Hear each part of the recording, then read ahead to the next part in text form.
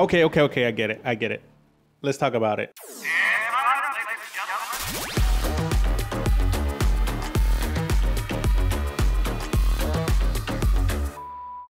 Hey everyone, today we're going to be talking about how to make your Stable Diffusion animations look a lot more consistent, a lot smoother. There are 2 tricks that I use to accomplish this, and I will share that with you today. I'm actually surprised that there aren't more people using this technique that I use, because it's not really a secret. It's information that's out there, but it's in 2 separate worlds. There's the AI world, and then there's the world of After Effects, and I use a little bit of both and put them together to accomplish those consistent and smooth animations. So today I'm not going to talk about how to use Stable Diffusion. I'm going to tell you more of the settings I use to accomplish the smooth and consistent animations. If you want to learn more about the basics of how to use Stable Diffusion, you can watch my previous video. The link should show up on top. So if you've already seen that video, this is just a continuation of that. So open up the folder where you have all your frames for your video. I'm going to be deleting every other frame. I'm sure there's a better trick to do this, but this is the way I do it, a little hack that I do. I close the folder to a point where there's only 2 columns, and then I just get every odd number and just delete those. And so now you're stuck with only even numbers. And I'm going to explain later on why we do this. It's a step that's really going to help get that smoothness. And another benefit of deleting half of the frames is that it will generate the whole animation a lot quicker. So once you have that, open up Stable Diffusion like I did here. I'm just going to put in the frame. I already got all the settings that I want beforehand, so I'll just generate this. So I already tested this and got some results that I will be using today. One thing I will say is that your footage does matter. If your subject is moving forward and back a lot, that might affect the consistency of your animation. The AI can't really follow and keep that consistency when there's like that movement forward and back. So if you can keep the subject in a certain position, that works. You can move side to side. I've tested that and it keeps good track of that, but I noticed that when someone moves back, it definitely changes the consistency. I'm going to be using this animation. I shot this footage at a convention. So I put all the settings that I want. I put in the prompts, the negative prompts that I wanted. I did run this through Interrogate. This will be useful later. I'll tell you why. Because what this does, the AI will study what's in the image and they will try to describe what it sees. So right here it says a woman with green hair and gloves holding a dice, and like all this is not accurate. You can correct these things or delete it. So you have to be very descriptive. Like if this is obviously a younger woman, so you want to make sure you put young woman, because then you might get some images where you have an older person. And then with green hair, holding hands, like, so I'm not going to use this. I'm just going to, whatever you get, if it's pretty accurate to what your image is, then copy that. Copy that, and I'm going to show you what you're going to do right now. Get the art style, put anime, Midjourney Artstyle. I used an art style that I got from Aitrepreneur. And then as soon as you get all the settings, you get everything the way you want it to look, then you're going to come down here, and this is the part where it's going to help you keep the consistency. You come here, make sure you have your seed set, whatever style you like. You're going to come down here to the bottom, and then where it says script, you're going to click on image to image alternative test. And this is really where you're going to paste the results from the interrogate that you got earlier from here. And then here, you're going to pretty much describe as accurately as possible what's happening in this screen.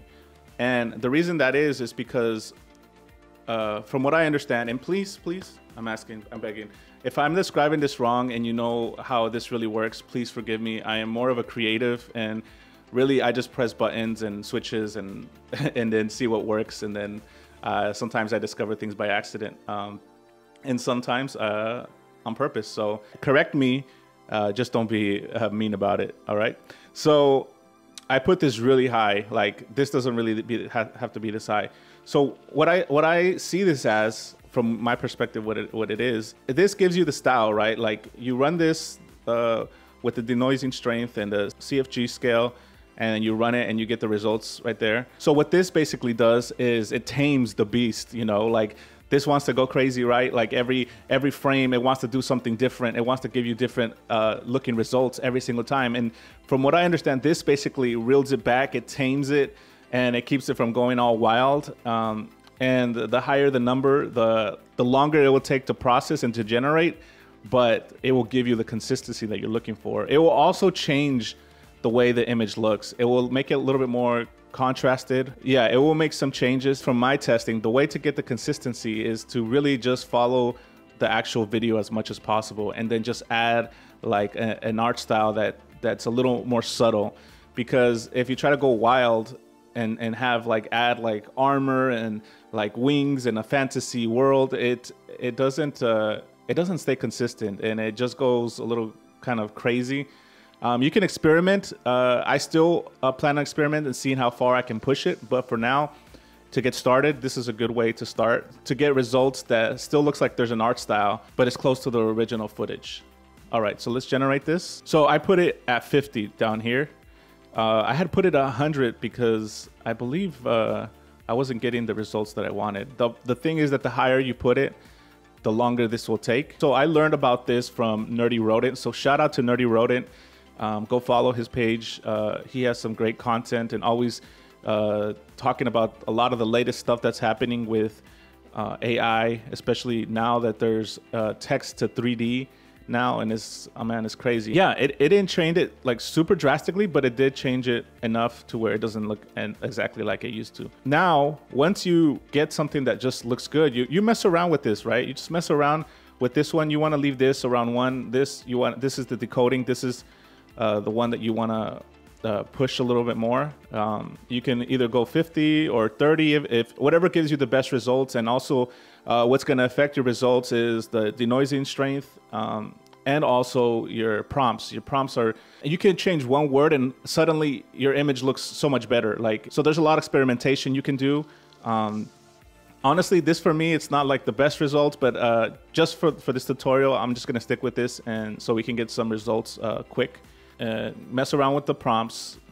Sometimes your subject will be doing things that you really don't want, like opening their mouth or showing their teeth or showing this really awkward smile. Like right here, I put it in the negatives. I put teeth and open mouth. And sometimes the eyes become like very big, especially if you're putting anime style. The eyes become way too big. And so that doesn't stay consistent through all the frames. Sometimes the eyes are bigger than other times. So you might want to put like big eyes in the negative prompt. So let's test out a different frame. So test out a frame that's way different than what you used. So you want to see that like some frames at the beginning and some frames in the middle and some at the end are staying consistent with the results you initially got. And excuse my voice, guys, I'm feeling a little sick. So I want you to pay attention to this frame and make sure that the next frame that this loads up will be very consistent to this style. Yeah. So it is pretty consistent. It looks different because it's a different angle of the face, but I can see that it's quite consistent. Once you get the consistency that you want and just messing around with the settings, come into your batch and you export it.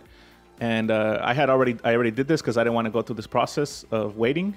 And so once the AI has generated all your frames, you might notice that the frames are in even numbers because we had deleted every other frame. So a little trick that you can do is if you select all of them, because you're going to have to do this, and go to rename, and then name it, and then it's going to name it and then number it in order. So now you have 1, 2, 3, 4, 5, 6, 7, all the way to 42. So that's how that works. So I exported every frame into here. I stretched it out to the length of the video. And when you initially play it, it's going to look like this. And yeah, I mean, there is consistency, but it doesn't look like it's smooth. It looks kind of like a little bit stuttery. What you want to do is, and this is the second trick. So this is the first trick. The first trick is using the image-to-image alternative test. So the second trick you want to use is frame blending right here. If you click on this right here twice, it's going to do this to your footage.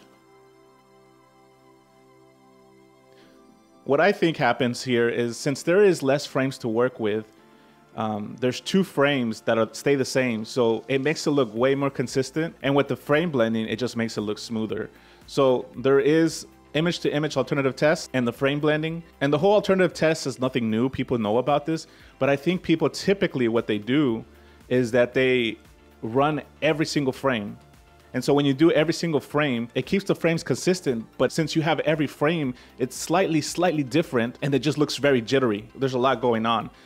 This, since it has every other frame, you don't see that as much jitteriness in it.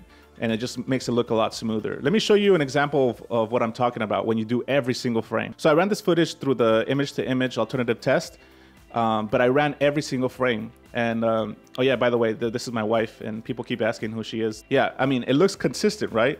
But look at all the jitteriness. And that might be the look that you want. If that's what you want, then that's cool, right? But if that's not what you're going for, if you want it to be a little bit more, if you don't want as much jitteriness, you can do it the way I explained and just remove half of the frames. So yeah, that's how you get consistent and smooth animations. I really hope that you learned something. I hope this is helpful for a lot of people. I know that a lot of people will start to use this technique, and so, you know, give me a shout out, let people know about where you got that information. Honestly, I would love to do this full time if I could, but I obviously need support. So please subscribe, share, all that good stuff, and like, so that, you know, people can see more of my content. And I really appreciate everyone. Thank you so much for watching. Take care. God bless. Peace.